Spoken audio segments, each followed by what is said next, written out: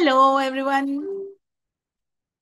Dear friends, I know that many of you are waiting for Maharashtra set practice. Don't worry. We will do HP set, Maharashtra set, and also Tamil Nadu set every week. But even if you're preparing for Maharashtra set or Tamil Nadu set, don't think HP set will not help you. All the three you should attend, please. We are following previous questions, but we are also sure that there will be a lot of overlapping areas. So please follow all the set practice sessions. Okay. Ankita, what do you say?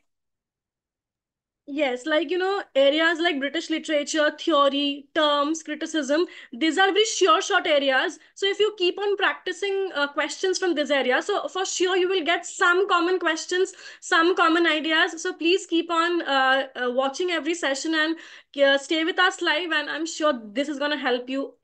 This is going to help all of you. Yes. Yes. And also, dear friends, please like the video, subscribe, and press the bell button so that you will get the notification every time. So here we go, HP set crash course, day 1. We're doing paper 2. Okay, first question. This can come in MH set and Tamil Nadu set also, this author. I won't tell you which author because it is a secret. Malloy, Malone Dies, and the Unnameable. This is a trilogy. And do you know what? It was written in French.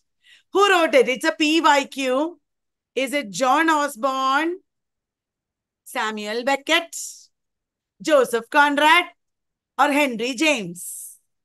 Who wrote Malloy, Malone Dies, and the Unnameable?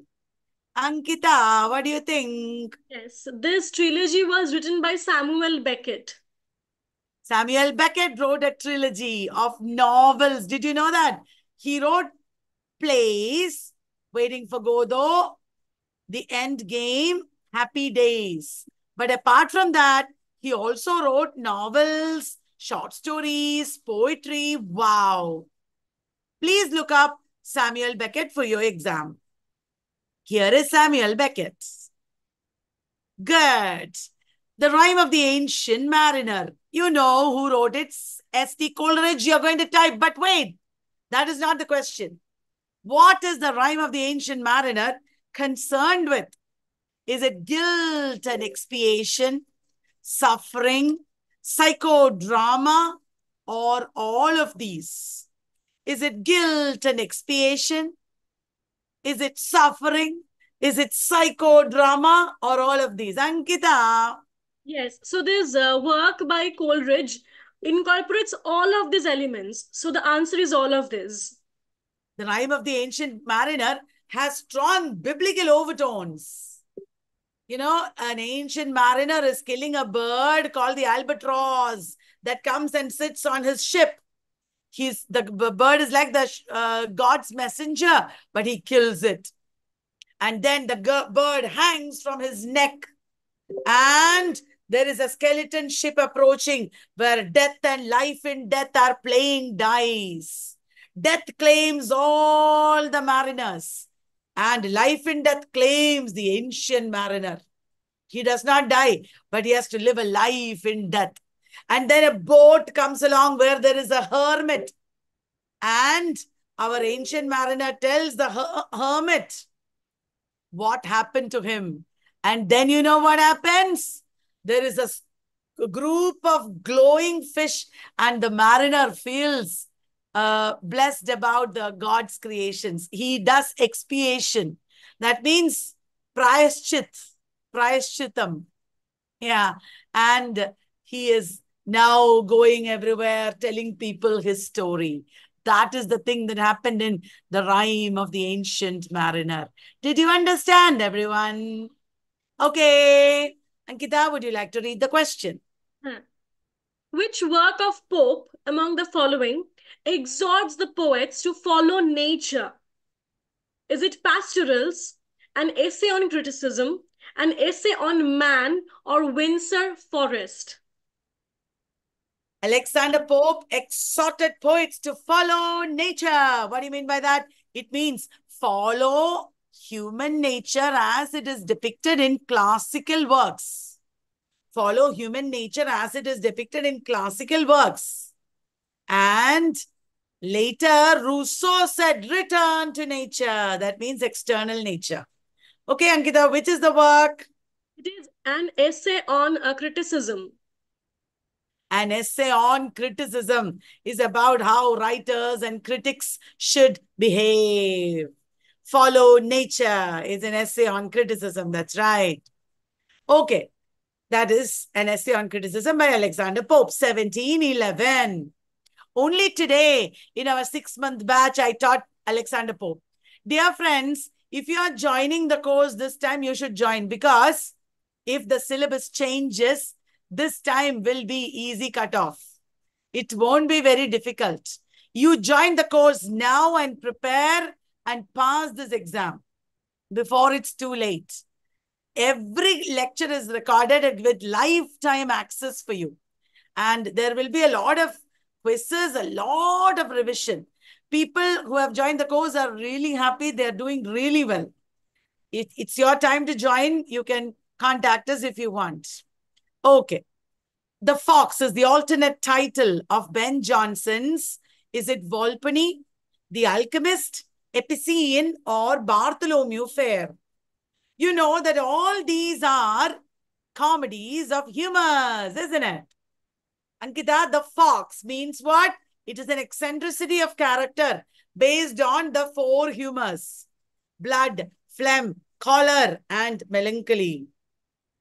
Ankita, can you explain and answer? Yes. So here, Volpone is the answer, and the full title is Volpone or the Fox. Here, actually, Volpone, the titular character, has characteristics like that of a fox. He's very cunning, very sly, who is actually pretending to be very ill or dying, and he's trying to get gifts from the people. He's saying that, okay, I'm dying, I will give all my property to you, but he's not dying. He's actually plotting a plan with his servant Mosca. So he's very cunning, and that's why there's a full title Volpone or the Fox. And Mosca represents the fly, Fly. like a Yes, parasite he is. yes, The legacy hunters who bring gifts, they are also compared to various animals yes. and birds. Volpone or the fox. Volpone is praying to gold like God at the beginning. Hmm. Okay, Ankita, your turn. Sybil or the Two Nations is a novel which stresses the condition of the working class in England by Dash. So, who wrote this novel? Is it J.S. Mill, Thomas Carlyle, Benjamin Disraeli, or Charles Reade? Sybil or the Two Nations is a condition of England novel. That means about the working classes. Another name for condition of England novel is industrial novel. And I will give you a clue. Most of you are answering. It is the Prime Minister, the Jewish Prime Minister of England. It is Benjamin Disraeli who wrote Sybil or the Two Nations. It's part of a trilogy. Yeah. This novel concerns a young married woman, the former Constance Reed, whose upper-class baronet husband, described as a handsome, well-built man, is wheelchair-ridden. He is paralyzed from the waist down because of a Great War injury. Great War is the First World War. So Constance Reed, we can't tell her married name because that is the name of the novel. Yeah. Identify the novel. Cakes and Ale, Lady Chatterley's Lover, The End of the Affair, or Brideshead Revisited. She falls in love with the gamekeeper, Oliver Melors. Tell me, Ankita, what is the answer? Lawrence is Lady Chatterley's lover. It is Lady Chatterley's Lover.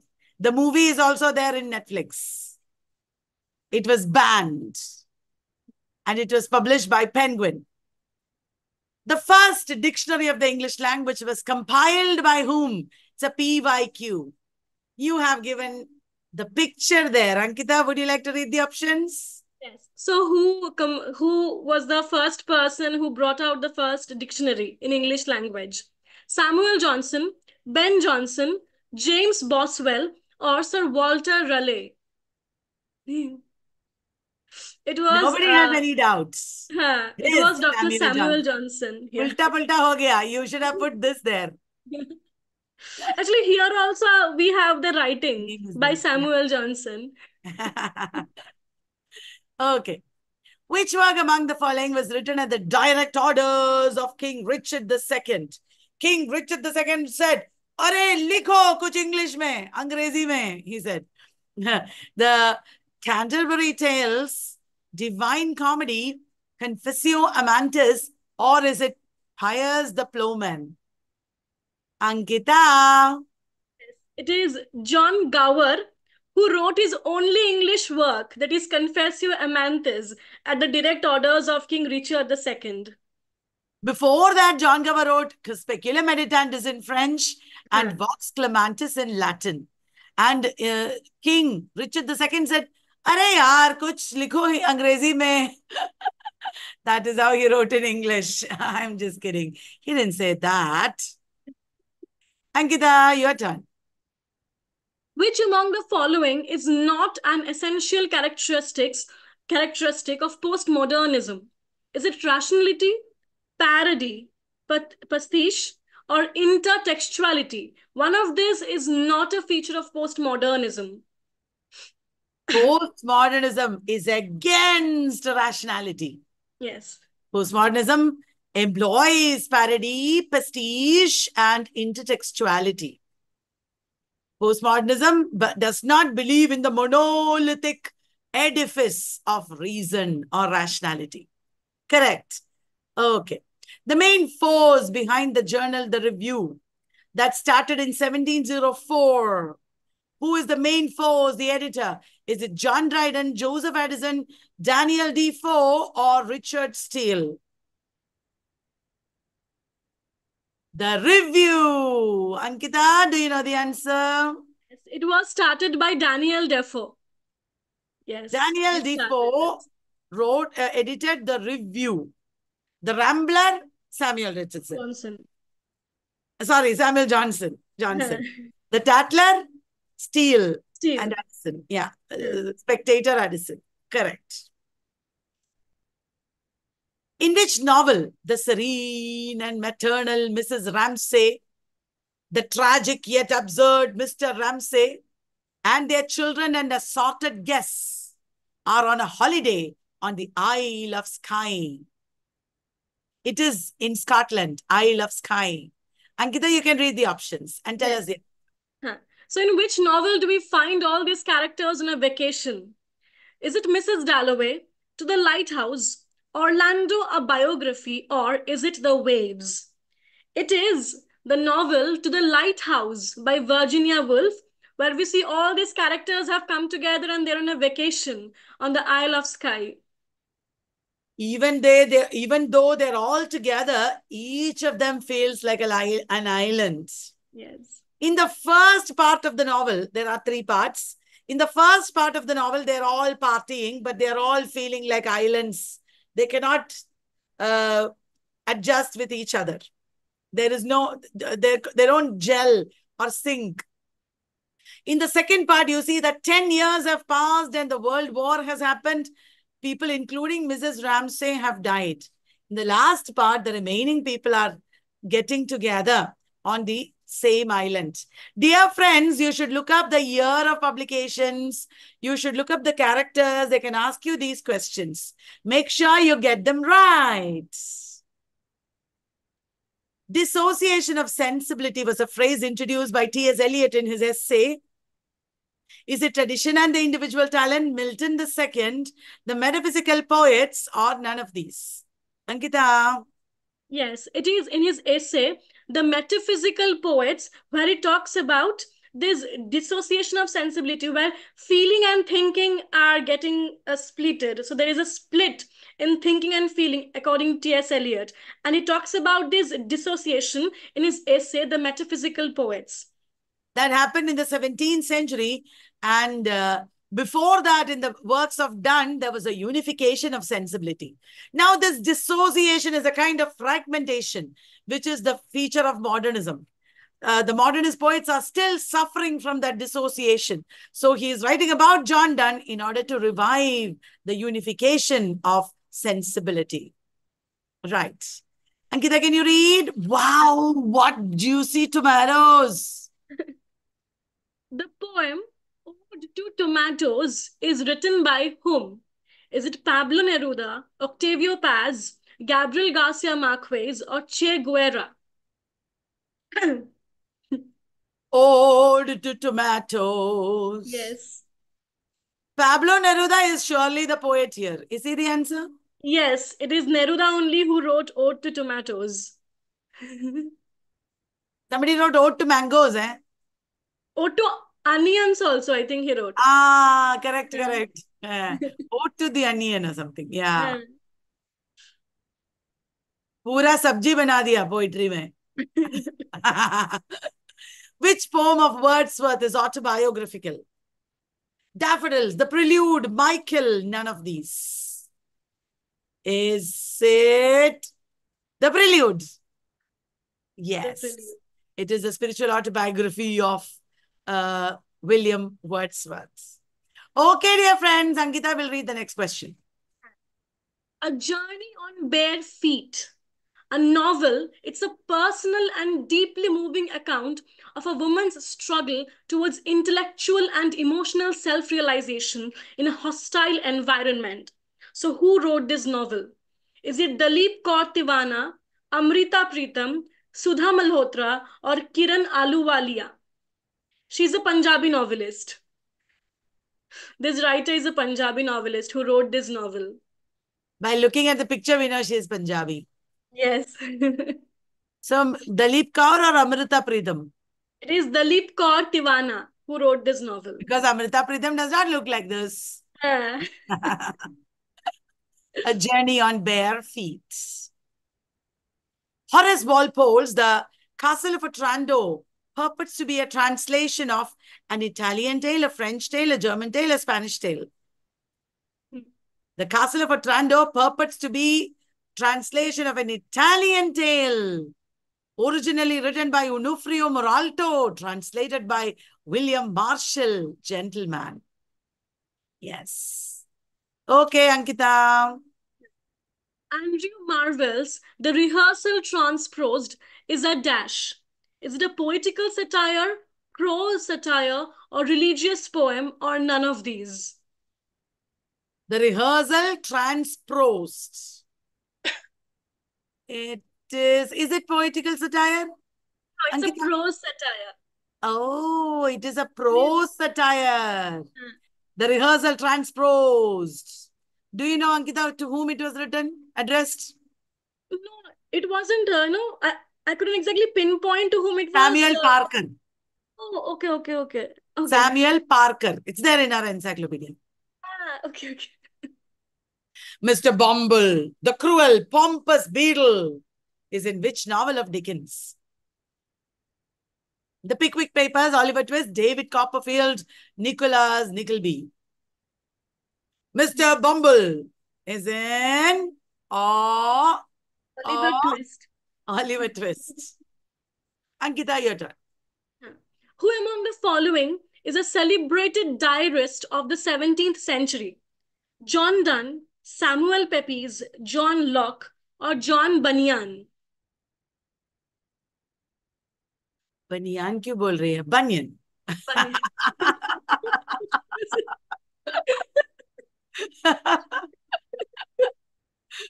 Who among the following is a celebrated diarist? We know it. Samuel Pepys. I think Pepys or something is the pronunciation. John Evelyn and Samuel Pepys. Pepys. Okay. Blood Wedding is a dash by Spanish dramatist Federico Garcia Lorca. Arey, Spanish wedding का मतलब one bride was going to marry a bridegroom and the bridegroom runs away with another man and oh my God, in the forest there is such a bloody ending. Is it comedy, tragedy or tragic comedy? There is so much comedy throughout actually. So is it comedy tragedy or tragicomedy? It's a tragedy. It's a tragedy. Even though there are absurdities in the middle, at the end, it is a terrible tragedy. And very interestingly, death here actually comes as a beggar. That's very Yeah. interesting. Yeah. Death is a beggar and moon is a woodcutter. That brings us to the end of this amazing discussion. There were lots of very important questions, very important authors that we brought in front of you. I hope you will read on your own. You will, uh, thoroughly go through these writers and works, study them thoroughly. Wish you all the best. Tomorrow, we will come with another set practice. HP set, MH set, TN set. Sab log aa jao. Okay. Bye bye. See you Bye. tomorrow.